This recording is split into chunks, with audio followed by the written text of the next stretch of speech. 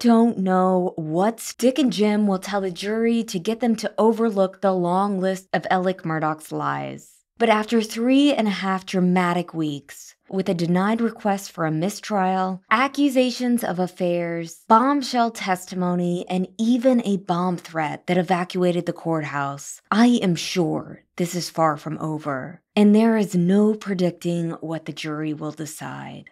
My name is Mandy Matney. I have been covering the Murdaugh family for almost 4 years now. This is another special episode of the Murdaugh Murders Podcast, live from Walterboro as the Murdaugh Murders Trial is underway. MMP is produced by my husband, David Moses, and written by my best friend, Liz Farrell.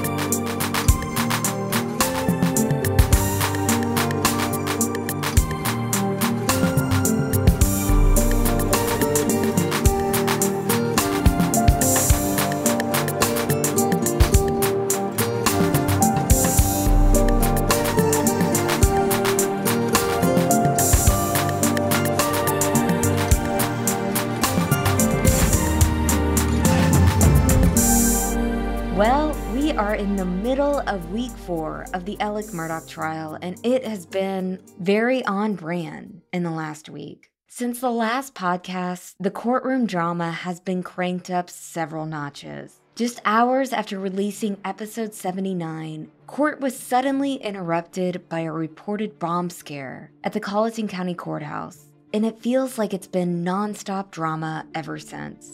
SLED confirmed that the Colleton County Court personnel received the threat last Wednesday and the entire courthouse was evacuated for about 2 hours. Thankfully, the bomb scare did not delay court too much, but it was a chilling reminder of how much fear and attention is surrounding this case and unfortunately increasing the odds of a mistrial. And I hope that SLED will find and charge the person who is responsible for the bomb threat, to show the world that terroristic threats will not be tolerated in South Carolina. And the drama only escalated from there as the prosecution is creeping closer to resting this week. A couple days after the bomb threat, Dick Harpootlian made a motion for a mistrial during Blanca's testimony. And yes, that's the Blanca, and we will talk about her in a minute. The motion was ultimately denied by Newman, but it definitely initiated the worries of a mistrial, which continued on Monday with the dismissal of 2 jurors due to COVID. That means that we only have 3 alternate jurors to go, which is very concerning. The longer the trial goes, the state runs the risk of losing more jurors. And speaking of concerning, as the state wraps up its last few days of testimony, we have got to talk about SLED's investigation. I'm going to be honest, I've had a lot of questions while watching this trial, especially in the last few days. Why wasn't Alex treated like a suspect initially when he was the husband and the first person to find the bodies? Why wasn't all of Moselle treated as a crime scene? Why were Alex's law partners and friends allowed on the crime scene? What happened with the blood spatter evidence? Why is it not entered into court? Why did it take until September to search Almeida? Why was this investigation so slow? Why no urgency when 2 people had been murdered? And why was Alex still allowed to carry a solicitor's office badge when he had lied multiple times to police about the murder of his wife and son when he was the only suspect? I think I know the answer, and I hate to say it because I feel like a broken record right now. I believe it's power, privilege, and the 2 systems of justice that allowed for these kinds of mistakes that gave this kind of leeway to a man like Alex Murdaugh. If Alex were an average man, I think he would have been hauled in immediately. I don't think any of his friends would have been allowed anywhere near the crime scene. I think charges would have happened a lot sooner, and I think the investigation would be a lot more complete. And if Alex Murdaugh were an average man with a public defender, I think this trial would have been over a long time ago. But Alex is not average. So here we are in the middle of week 4 with no end in sight. I want to be clear though, I don't think the anomalies in the investigation mean that the state has no case. If anything, the holes in the investigation have benefited Alec. One of the questions the defense asked the lead SLED agent on Wednesday was why Almeida wasn't searched that night. That SLED agent had a quick answer, because there was no probable cause to do so. Alec was not a suspect yet. And that's really the issue here. SLED did not consider Alec a suspect until there was no choice. This is where the evidence took them. We keep saying it because it's true. It would have been much easier for the state if Alec was not the suspect. The other thing I want to mention is what we've been saying again and again. Solicitor Duffy Stone didn't recuse himself for more than 2 months. That means his office, the office Alec worked for, was calling the shots. Were agents shut down when they suggested getting warrants for the powerful and almighty former solicitor Murdaugh Murdaugh's home? Were agents hindered in the collection of evidence because of Duffy's involvement? We already know that his involvement caused a delay in the retrieval of Alec's phone data, and that led to some information getting overwritten. So again, what we're seeing right now with the questions being raised about the thoroughness of the investigation, we think most of that is attributable to the deference that was being paid to the Murdaughs and their powerful friends. During this trial, we have seen hundreds of pieces of evidence. We have heard from dozens of witnesses. And while it's been a roller coaster and a bit haphazard, I think the pieces are finally coming together. And the prosecution is stringing together a story that will make sense for the jury. The story of a man who allegedly chose to murder his wife and son in the hopes of escaping accountability for his own messes. A man who wanted deference from his law partners who were starting to ask too many questions. A man who needed time to escape the insurmountable pressure building around him. A man who had failed his wife and had failed his son, both of whom were dependent on him to provide the lifestyle that they enjoyed. A man who lied to police, family, and friends about being at the murder scene moments before his wife and son were killed. A man who thought he could get away with anything until it all fell apart in September 2021. To help the state tell that story of deceit and tragedy, Maggie Murdaugh's sister, Marion Proctor, was perhaps the most powerful witness we've seen. Marion has stayed entirely out of the spotlight since her sister was murdered in June 2021. But during her testimony, I understood why she stayed quiet. She was clearly terrified. I also want to say that Marion really humanized her sister to the jury. You could tell how much she loved Maggie and how much she was grieving her. Marion said a lot of things that were very damning to the defense, starting with the fact that she spoke with Maggie on June 7th, when Maggie was debating whether or not to go to Moselle that day. She said Alec really wanted her to go. So we move closer to June 7th of 2021. I believe you testified that the family had received some bad prognosis on Mr. Randolph. Is that correct? Yes. Maggie called me that day and said she was at Edisto. She had some men working on the house, and Mr. Randolph was not doing well at all, and Alec really wanted her to come home that night. She hadn't planned on it, but that he needed her to come home, and Paul was going to be there too. And I said, well, Maggie, I said, you know, Alec and his dad are super close, and that's probably what you should do. Go be with him if he needs you. She said that Alec wanted her to come home that night? Yes. What was your understanding of Maggie's intent or what they were going to do that night? I was under the impression they were going over to Alameda to visit his parents. And that's why Alec wanted Maggie to come home? Correct. And that was from your conversation with her? Yes. She called you to let you know that that's what Alec had called her about? Yes.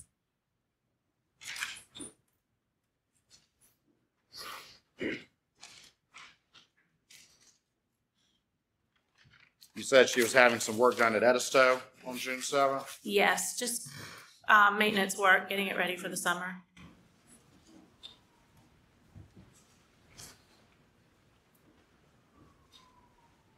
You encouraged her to go to Moselle?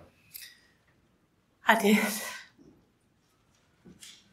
Was that the last time you talked to her? Yes. Thank you.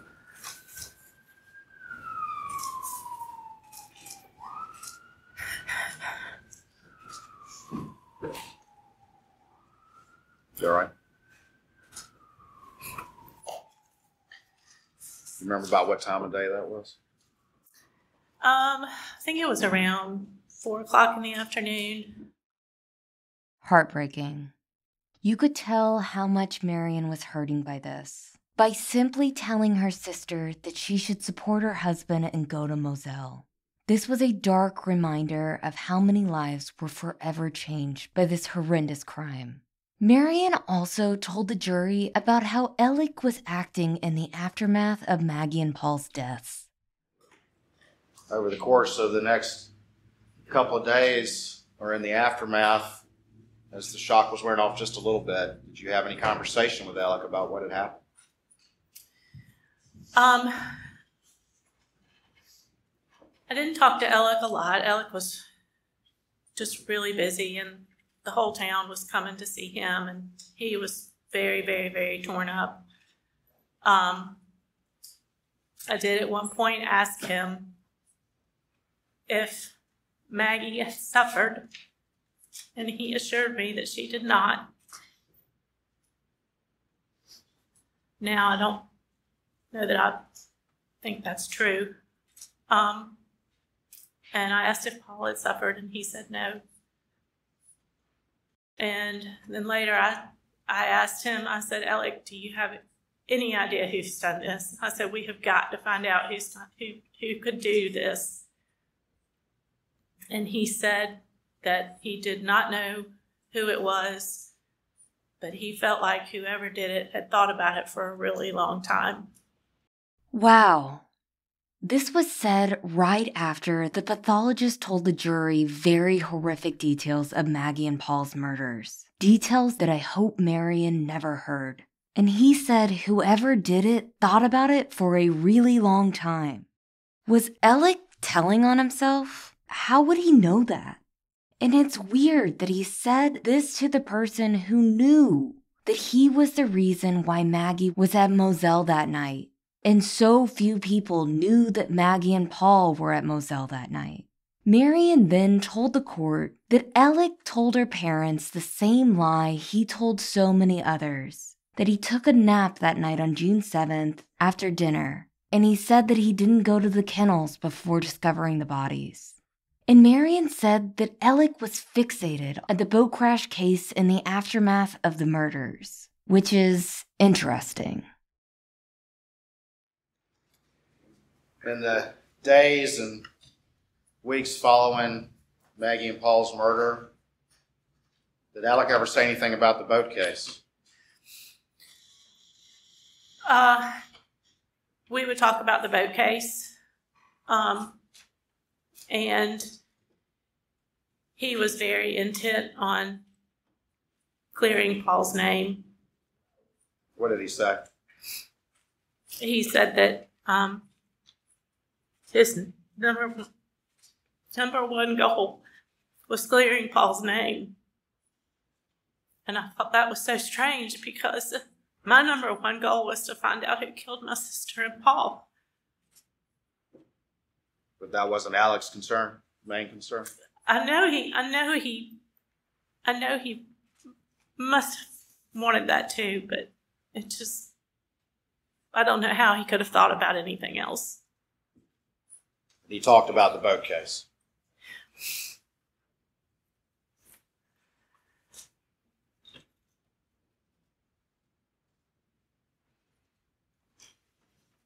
Did he ever ask scared or afraid that the real killers were out there somewhere or anything like that, or was he concerned with the boat case? We were afraid. We didn't know what was going on. My family was scared. I was scared for Alec and Buster. I felt like they needed protection. I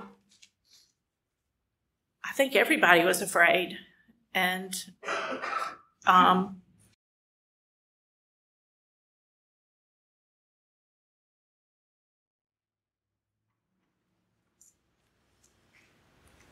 Alec didn't seem to be afraid.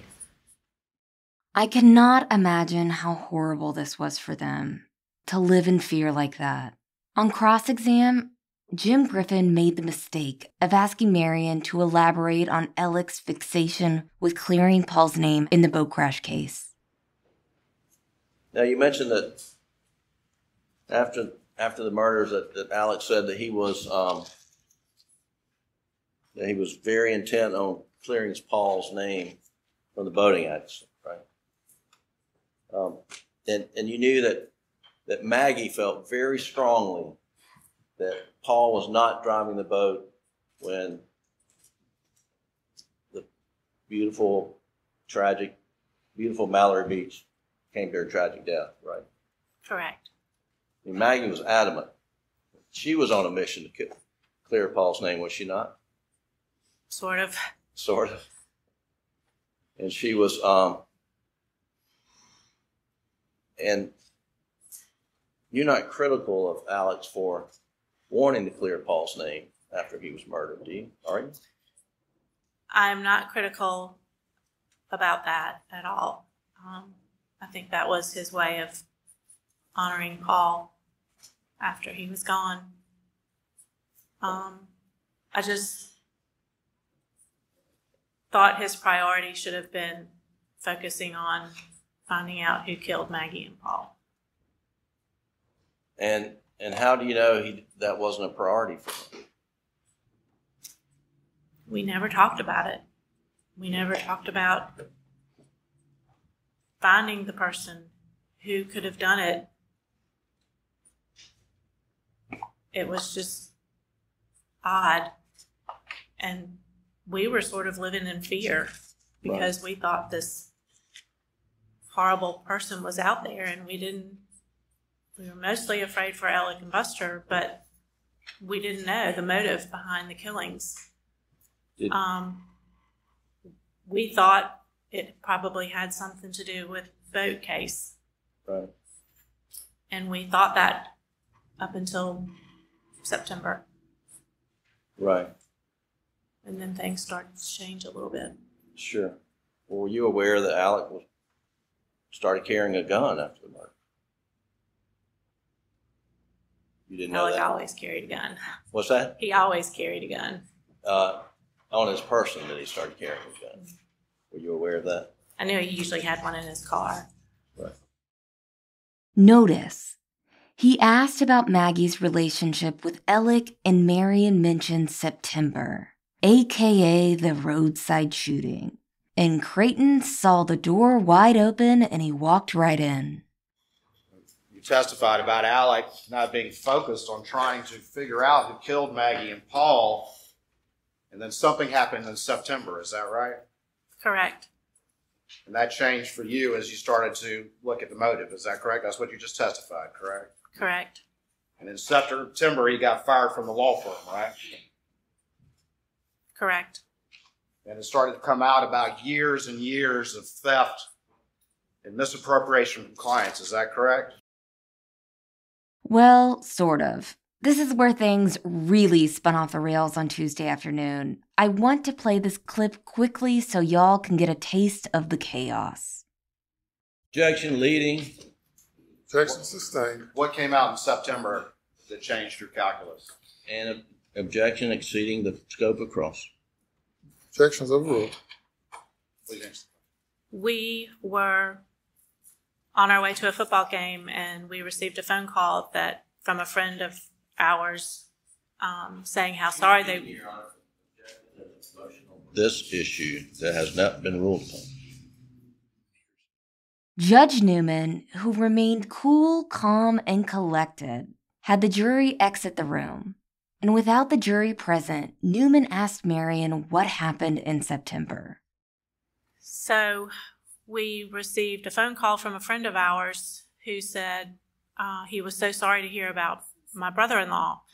And the call came in to my husband, Bart. And Bart said, "What are you talking about? We don't know anything." And he said, "Well, your brother-in-law's been shot." And we literally stopped the car, pulled over on the side of the road, and it was just the worst feeling in the world because I thought whoever had killed Maggie and Paul had now shot Alec, and I was horrified that Buster was next. So we made a phone call to Buster, and Buster said his dad had been shot, but that he was okay.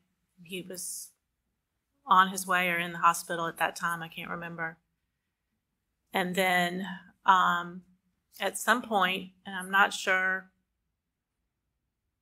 I think I was in shock. At some point, we spoke with Jim Griffin that day.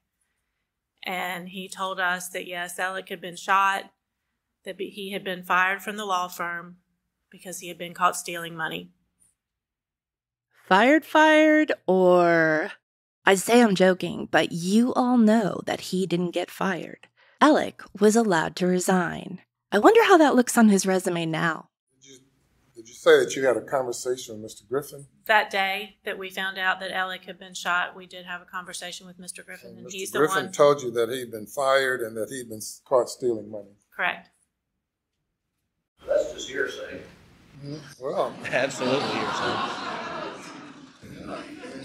what kind of quandary does that put you in? You going to be a witness as well?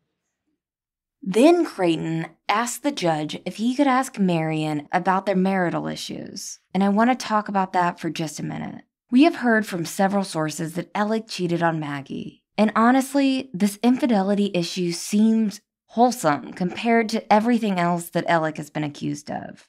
But even though we've heard this many times, it was still surprising to hear it discussed in open court, and reminded us of how crazy this whole thing is. It was an affair that happened, or Maggie thought it was an affair that happened many years ago. They were able to resolve the issues, but Maggie still brought it up. Recently is when? A year ago. She did not think anything was going on. It still bothered her. Jim really did not want the jury to hear about this alleged affair because for some reason, people think affairs are a more understandable reason to murder your wife than being under incredible financial pressure and having so much debt and having a closet full of skeletons that's about to be opened because of a $10 million catastrophe caused by your son. It's not admissible under 403. Unfair prejudice outweighs the probative value of this. Whether it still bothered her, I mean, she testified that they weren't without their problems like all married couples, but they had a good marriage. I mean, it's been addressed, and it's highly inflammatory. That's why your questions have to not lead into things that might be inflammatory. We're going to be in recess for about 15 minutes. I had to play that clip because it was probably the best thing that I've heard in the last few weeks. Anyways, the jury was called back in and Marion told the court about what happened in September. So we pulled over on the side of the road. We were all in hysterics. We called Buster, and Buster said yes, that his dad had been shot, that he was being airlifted to the hospital, that they thought hoped he was going to be okay. So we wanted more information, so we called Jim Griffin, and he told us that Alec had been shot in the head and that he had been fired from his law firm for stealing. What was your concern when you heard that he had been shot? initially I thought he might be dead. I had just lost 2 of the family members, and I felt like they were being targeted at that point. I felt like the family was being targeted. So listen carefully, because this is what the jury heard Marion say about the roadside shooting. Subsequent to that, did your concern that the family was being targeted, did that change as well? Over the course of a few weeks, we were still on high alert, worried for Buster. But at that point, information started coming out about some things that Alec had done financially that we had no idea about. And that changed your assessment about what you heard about him being shot as well. Is that correct? Can you answer out loud? The shooting, that was an event in itself. The roadside shooting.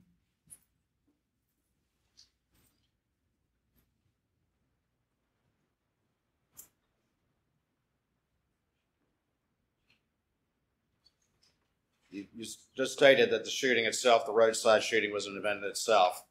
Did other information come to your attention that changed your assessment about the roadside shooting at a later time? Yes.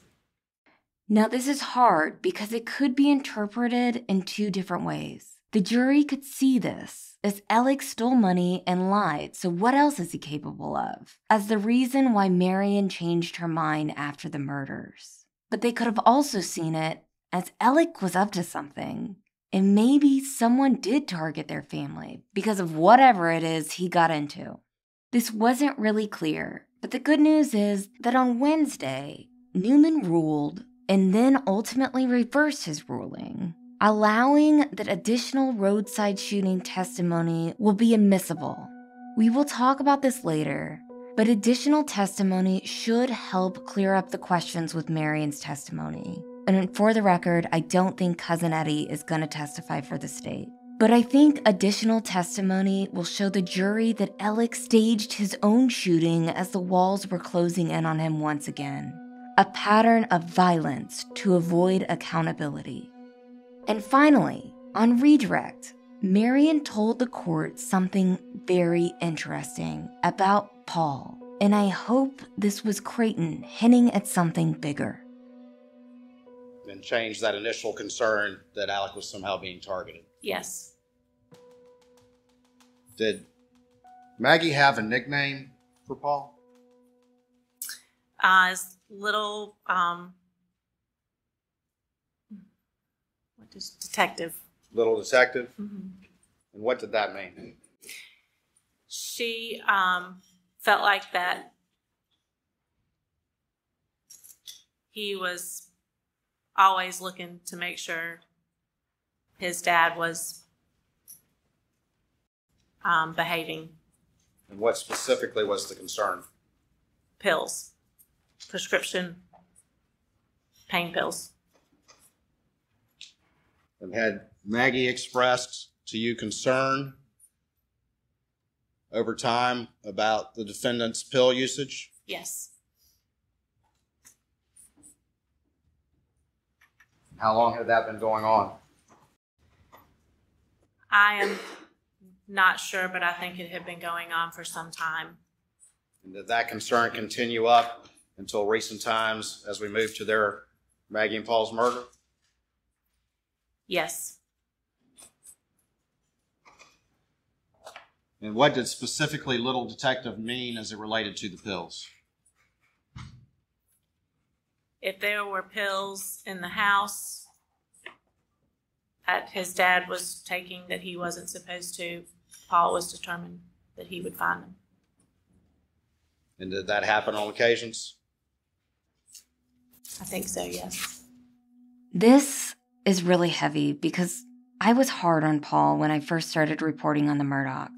I didn't understand him like I do now. I believe that he was responsible for Mallory's death, but I know now that Paul was so much more complex than I ever thought he was. Marion is not the first person that I've heard say that Paul would take his father's pain pills away.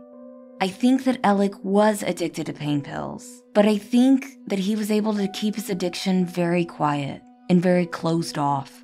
And I think that it's telling that Alec's team only told the world about his addiction when they felt like it benefited him. In the description of Paul being a little detective, we need to talk about that. Because in the second SLED interview, on June 10, 2021, Alec used those words to describe Paul. I want to tell you one thing while I'm thinking about it. Yeah.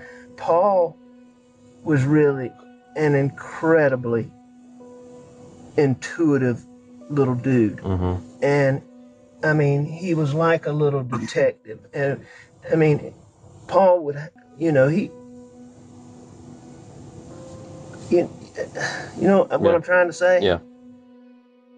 I've thought about this a lot. I know Paul was curious. I know that his parents' credit cards were getting denied in bars in weeks leading up to the murders. And I keep asking myself, if something happened on June 7th, if Paul was asking a lot of questions about money or the pills, and if that led to his murder.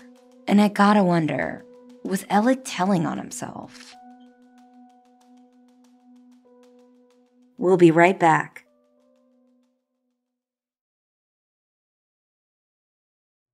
Last Friday, we also got to meet the mysterious Blanca Turbiati Simpson. She was the Murdaugh's housekeeper at the time of the murders and had known the family for a very long time. And like with Shelley Smith's testimony, and Shelley Smith is Miss Libby's caregiver who was at Almeida when Alec got there around 9:20 that night, Blanca's testimony was very damning against Alec. One of the first things the prosecution did was to establish just how familiar Blanca was with the family's clothing and their habits. She did the laundry for the entire family, and she knew what clothes they wore and when they wore it. She knew where they kept their clothes and how they liked their clothes organized. This ended up being very important for the jury to understand because later in her testimony, Blanca revealed that she knew what Alec wore to work the morning of the murders. Can you tell these folks that there come a point that morning where he left the house? Alex Murdaugh, did he leave and go to work or Yes, wherever? he did. Okay. And can you tell them what he was wearing, Alex Murdaugh, best of your memory, when he left Moselle? He had a pair of khaki pants, a greenish, I call it seafoam color, polo shirt, and he put a sports coat, a blue sports coat over it. And he put his shoes on, which were usually right there next to a dresser that they had right there in the living room area. That's where his shoes used to go, right there. So he just used to kind of slide his shoes on his way out the door. Do you remember what type of shoes he had on June 7th, 2021, when he left? His regular work shoes, the brown, there was a pair of brown leather shoes. Was it a long sleeve shirt or a short sleeve shirt he left on? The polo's a short sleeve shirt. And staying out of everybody's view, do you remember anything specifically about that shirt? As he put his coat on, he was putting his shoes on, and he was putting his coat on, and he was getting ready to walk out. He turned around, and I said, Alec, I said, hold on a minute. I said, your collar's sticking up. So he turned around, and I fixed his collar inside his jacket because one collar was sticking up. So you actually helped, I'm sorry, but you helped move his shirt? Yeah, yes, I did. This was huge because obviously this wasn't what Alec was wearing the night of the murders when police got there. More importantly, it wasn't what he was wearing in the Snapchat video that Paul had taken of him shortly before 8 o'clock that night. In that video, Alec is not wearing a polo shirt, but instead appears to be wearing a light blue fishing shirt that seems to be unbuttoned at the top. It's not clear from the video whether he was wearing a t-shirt underneath it, but this would indicate that Alec had already changed out of his work clothes, making his t-shirt and shorts his third outfit change of the day at the very least. Now, this, who's in the picture? Alex. Okay. And can you tell what kind of pants he's got on? Khaki pants. Okay. Can you tell what kind of shoes he's got on from that, Miss Simpson? It appears to be a pair of loafers. Loafers? House shoes, loafers. Okay, well, tell me what you mean by house shoes. Just his shoes that he would usually wear around the house if he was wearing shoes. So would he usually just wear them inside? Yes, sir. But these appear to be those shoes. It appears to be, yes. And this shirt that Alex Murdaugh is wearing on June 7th, depicted in States 306, had you seen that shirt prior to June 7th? It was in the closet. Okay. And what type of shirt is that? A Columbia shirt. Columbia shirt. Yes, sir. Okay. And how many of those type shirts did he have? He had a few in the closet. And what color is that shirt? Just like a greenish aqua seafoam. After June 7th of 2021, did you ever see that shirt again? No, sir. There was like a pink one, a white one, a baby blue in the closet. I do not remember that shirt being in there. And on June 8th of 2021, in the morning hours when you came back over there, was that shirt there? No, sir. Were these shoes that you called house slippers, were those there? No, sir. Did you ever see those house shoes again? No, sir. And where did he usually keep them? In the closet. Did he have any other type shoes? Canvas or any kind of boat shoes? He had a lot of shoes in the closet. Do you remember any shoes that were canvas type shoes? The boat shoes, like the Sperry. Sperry shoes? Yes, sir. And do you remember those? Yes, sir. They used to sit in the closet. They used to sit in the closet. After June 7th of 2021, did you ever see those Sperry boat shoes again? No, sir. I do not recall seeing them in the closet. Never ever. No, sir.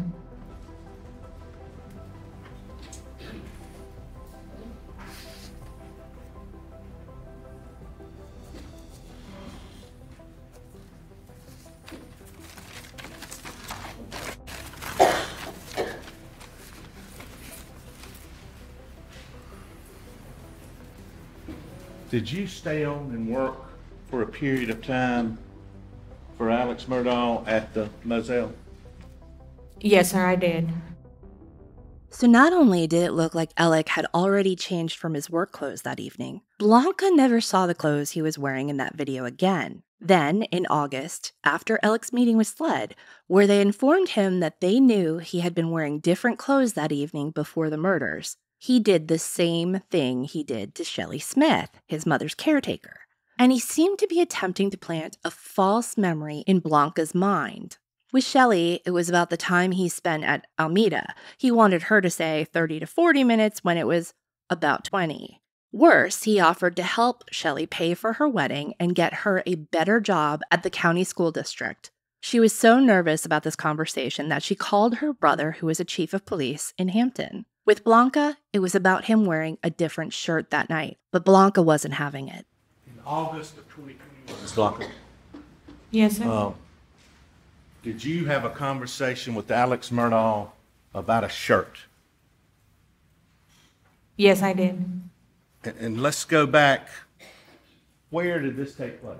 At the little house. All right. What do you mean, the little house?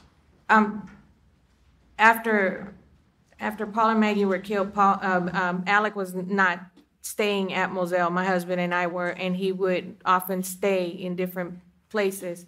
But all his clothes and toiletries and everything were placed in the house that sits between Mr. Johnny Parker and his brother Randy. There's a small 2-bedroom house right there, and that's where all his belongings at the time went. And where is that located? In Hampton. Okay, in Hampton. And who furnished this little house with clothes and toiletries and made sure stuff was there? I did. And who was Alex Murdaugh staying there with when he stayed there, if anybody? he never stayed there. He would just go and get his clothing and eat whatever, if he would have a snack or something. He wasn't really eating. Well, during the month of August, do you remember him having a conversation with you about a shirt? Yes, sir. Did you find that to be unusual? Yes, sir. Okay.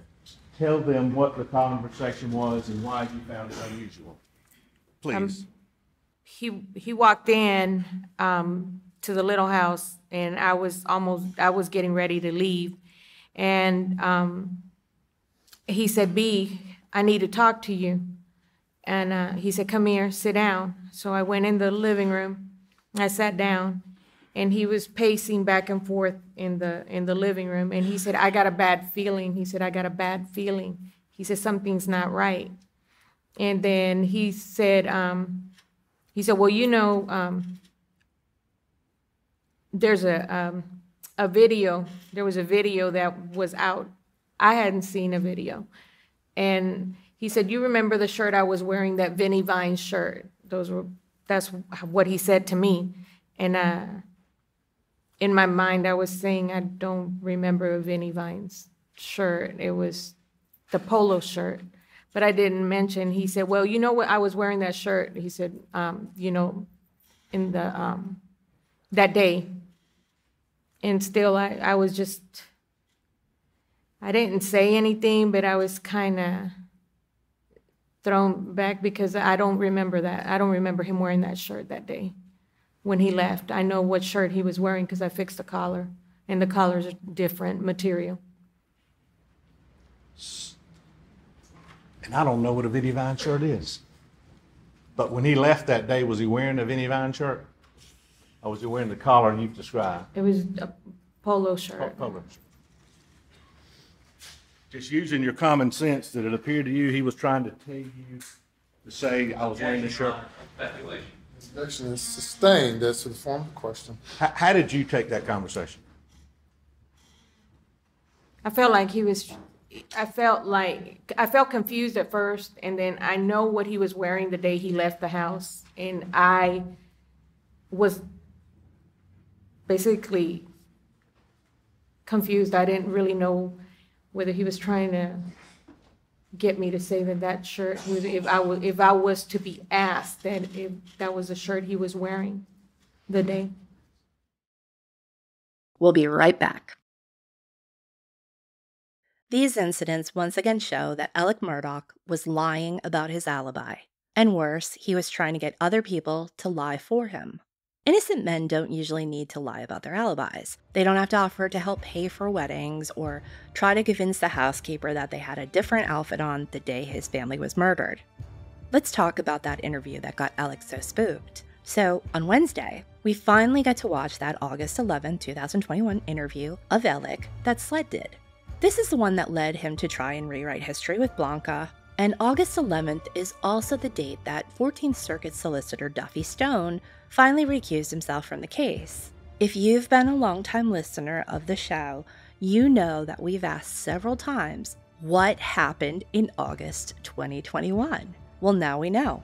This interview was very damaging to the defense. First, Alex showed up at SLED with Corey Fleming by his side. Corey, who is accused of being his co-conspirator in the Satterfield case. Corey, whose law license is suspended in South Carolina and Georgia, and who is out on bond and awaiting trial on 23 charges, most of them felonies.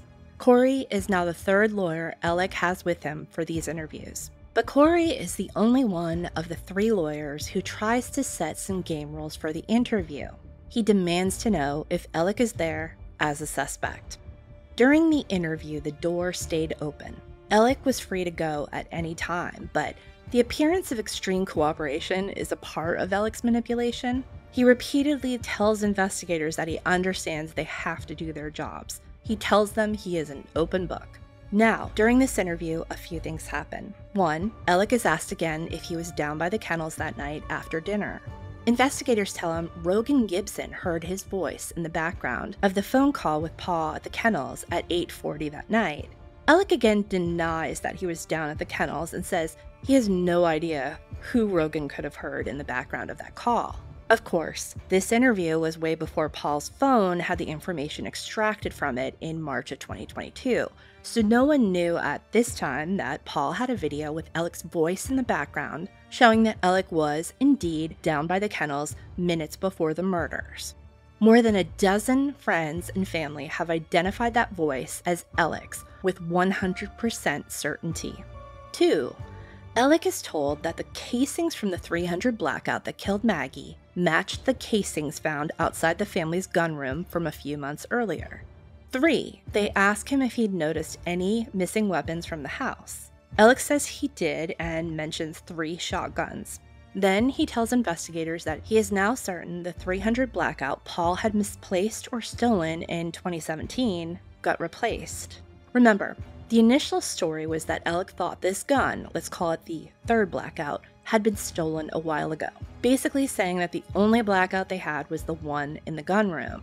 Turns out Alec's cousin, a DNR officer who sold them the guns, had also told SLED that there were only ever 2 blackouts. It wasn't until investigators found a canceled check of Maggie's that they knew for sure there was indeed a 3rd one that was now missing. Alec's cousin told SLED he had lost that paperwork. In this interview, investigators tell Alec, again, who is now saying the family did have a blackout at the time of the murders, come to think of it, that they already know this because they had already cleared this up with his cousin. So, did Alec already know SLED knew about the 3rd one and was trying to appear forthcoming? It's hard to tell, but it sure looks that way given his earlier claims about the gun, and given the defense's efforts to muddle the issue when trying to get the ballistics expert's testimony thrown out. 4. Alec lies during the interview and tells investigators that Maggie surprised him by coming to Moselle that night. She wanted to take care of me, he tells them. Investigators already know that Maggie had called her sister on June 7th to tell her that Alec wanted her at Moselle that night and that her sister is the one who encouraged Maggie to go and be with her husband. And 5. Investigators tell him about the shirt he is wearing in the Snapchat video. Based on Blanca's testimony, this is obviously very upsetting to Alec and it sends him into a panic. Who wouldn't be panicked by the thought of getting falsely accused, right? But guess what? He never offers to get those clothes to investigators to show them that he's not hiding anything. Instead, he tries to rewrite history and turn his housekeeper into an accomplice after the fact. Instead, Alec's response to that video is to ask the SLED agent what time the video was taken. The SLED agent says dusk, so Alec says, well, he must have changed after the video, because of course he did. Now, at the end of the interview, things got real, and SLED went for it. Thank you, man. Yeah. I just a few more questions. Okay. Did you kill Maggie? Did I kill my wife? Yes. No, David. Do you know who did? No, I do not know who did. Did you kill Paul? No, I did not kill Paul. Do you know who did? No, sir, I do not know who did. Do you think I killed Maggie? I have to go where the evidence and the facts I take me. understand that. You think I killed Paul? I have to go where the evidence and the facts take me, and I don't have anything that points to anybody else at this time. So does that mean that I am a suspect? You were still in, like I told Corey earlier, you were still in this.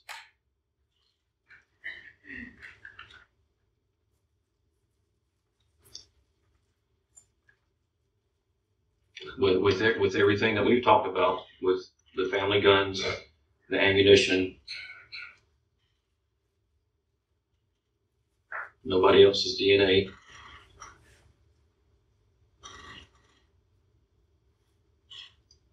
I have to put my beliefs aside and go with the facts. Let's also add to this that Alec hasn't shown any concern about his or Buster's safety. He hasn't given any leads to investigators, he never mentions the Cowboys or Curtis Eddie Smith or that he's an alleged $50,000 a week drug addict. Let's add to it those lies about the alibi. Let's add to it that the data from his car doesn't match his timeline. Let's add to it that despite insisting that he tried to turn Paul over, and that he checked the pulses of both Maggie and Paul, who were surrounded by significant amounts of blood and fluids, he had no visible blood on him. Moreover, the only DNA found on his sneakers that night was from him. And let's add to it that Maggie's blood was on the steering wheel of the Suburban, and her DNA was on the 12-gauge shotgun of Paul's that SLED can't rule out as the weapon used to kill Paul.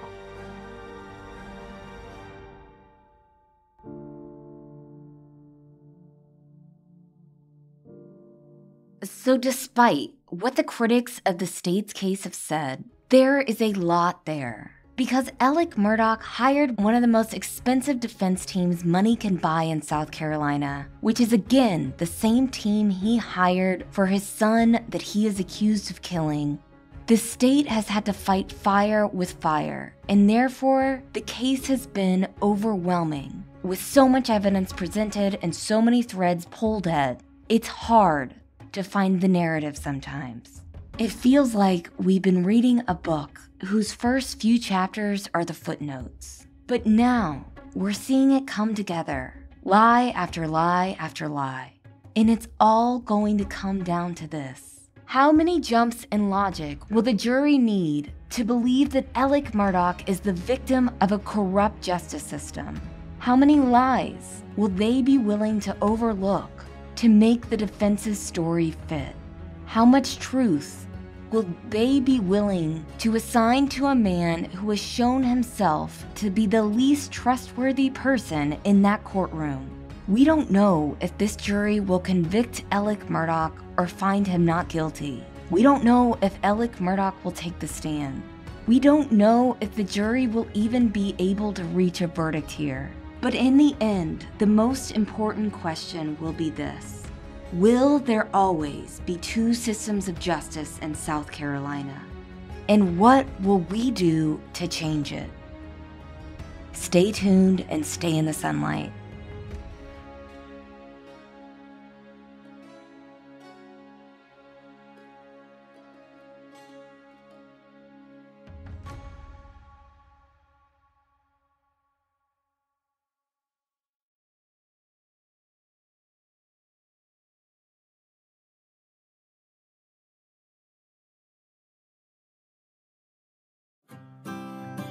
The Murdaugh Murders Podcast is created and hosted by me, Mandy Matney, produced by my husband, David Moses, and Liz Farrell is our executive editor. From Luna Shark Productions.